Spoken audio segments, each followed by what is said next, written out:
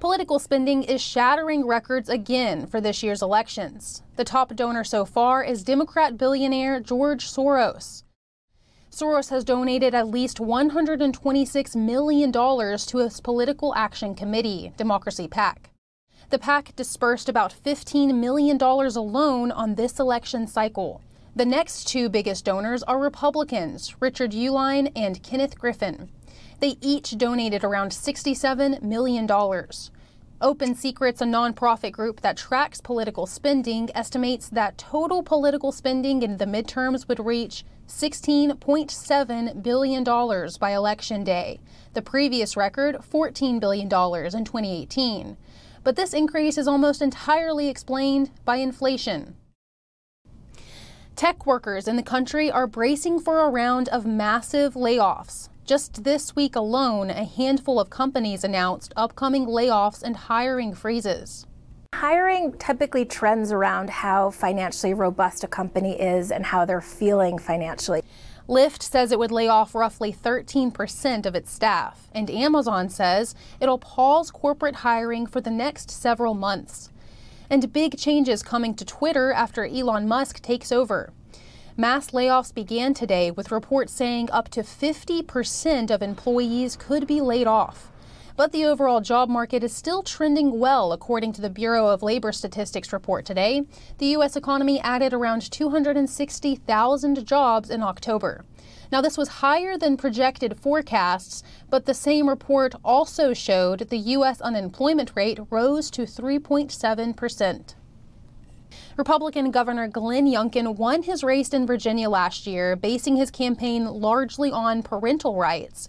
And some wonder if parents across the nation could help deliver a similar win for Republicans in Congress this year. To discuss, we're happy to have on Tamara Farah, a team member for FreedomWorks. All right, Tamara, thanks for joining me today. You work for an advocacy group that aims for smaller government in many areas. Now, your focus specifically is education. The government has been involved in public education for quite some time now. It seems like quite a big task to try to pull in the reins here a little bit. What exactly are you all trying to do to reduce the government's role in the classrooms? Exactly. Well, of course, with government-run public schools, they are deeply involved, and more so than many of us want right now, that is for sure. And so we are working hard to put the power back in the hands of parents. There are several federal laws, and many states have laws supporting parental rights in education very specifically, and the involvement of parents. Even the law in 1979 that established the Department of Education states clearly that it is the primary responsibility of parents to direct their child's education, and it is the primary responsibility of schools in localities to support that.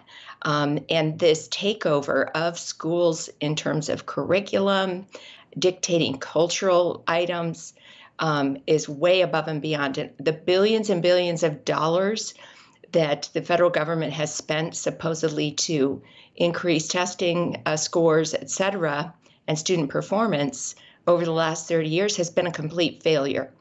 And I think it is going to actually impact the midterms this year. We are seeing that parents, when parents are polled, well, first of all, when voters are polled, we all know the answer. It's inflation and the economy are the number one things on the minds of voters. And we've seen a 27% swing of, suburban moms from Democrat to Republican just since August. And it's inflation and it's the economy. Everyone is concerned about that. But when you look at polls of parents, a Harris poll shows 83% of voting parents say education is more important to them now than it's ever been. And 62% of parents are very concerned, according to a poll by the National Parent Union, about the ability of schools to provide quality teaching and instruction. And I believe we're seeing that reflected in poor student performance. For example, ACT scores are the worst they've been in 30 years. And Heritage found out that, 70% of parents don't want their kids being taught about sex and sexual preferences and gender identity at least not until fourth grade or fifth grade. So we do have a huge issue going on right now. Another poll just came out showing that around 70% of voters say they would not support a candidate who approves of puberty blockers for minors, with just 27% saying they do support minors transitioning. And that's even among Democrats. 57% say they don't support this, while 42% say they do support it. I want to know your reaction to this. Are you surprised at all by this, or have your interactions shown you that this is the case? It's definitely shown us that it's the case. These things know no party. I wonder if, just from my experiences with schools and parents, if teachers even understand just even federal law around parental rights. Federal law supports a parent-school compact that includes involvement in the classroom. And of course, under the banner of COVID, parents were not allowed in classrooms, and now they're only allowed in for certain times. And from the reports I've heard from parents, it would appear they're whitewashing what's being said while the parent is there, or taking certain things down from the walls, when the parents come in. But their federal law says that parents are allowed to sit in the classroom, are allowed to be in the classroom, participate, to be on committees and give input, have regular meaningful conversations with teachers and school officials on student progress. And they have a right, according to FERPA, to request to review all of their child's records. And that includes anything that is being written down. Speaking of that, it's notable how far we've strayed from those federal laws that are there for parents to make use of.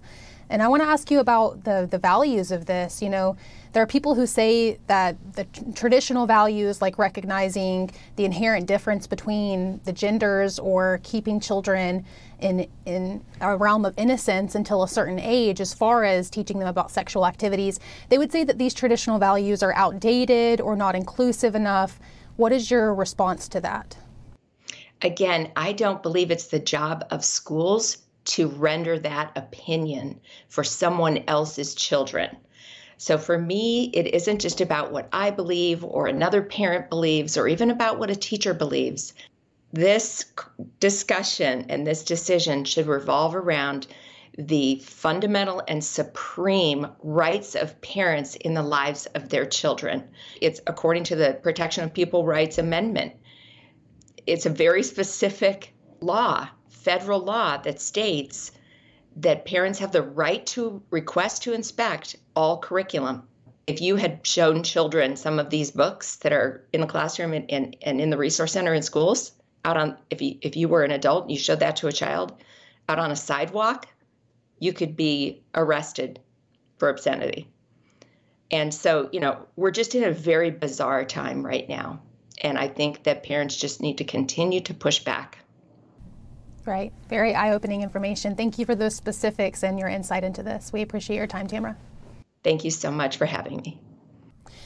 And the Department of Homeland Security is ramping up safety efforts for the midterm elections. This follows last week's warning from federal officials about the potential for violence.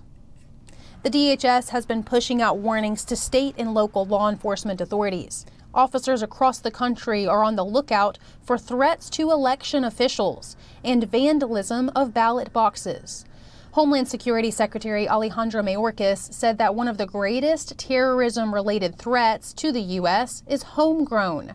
However, Homeland Security officials have not identified any specific threats. Deaths caused by alcohol spiked in the U.S. during the COVID-19 pandemic. That's according to CDC data published on Friday. The agency found that alcohol-induced deaths jumped by 26% between 2019 and 2020, killing more than 49,000 people in 2020. Alcoholic liver disease was the underlying cause in more than half of those deaths, followed by mental and behavioral disorders from alcohol. The CDC's analysis only included deaths where alcohol was the only factor, and excluded ones where it was one of many direct factors. Lighter mornings and darker evenings are on the way as daylight savings time comes to an end this weekend. At 2 a.m. Sunday, U.S. clocks will turn back 1 hour and revert to standard time, shifting sunrise and sunset an hour earlier, and ushering in 4+ months of darker winter evenings. It comes as lawmakers debate whether the practice should be eliminated. The Senate approved the bipartisan Sunshine Protection Act in March, which would make daylight savings time permanent, but the bill has stalled in the House.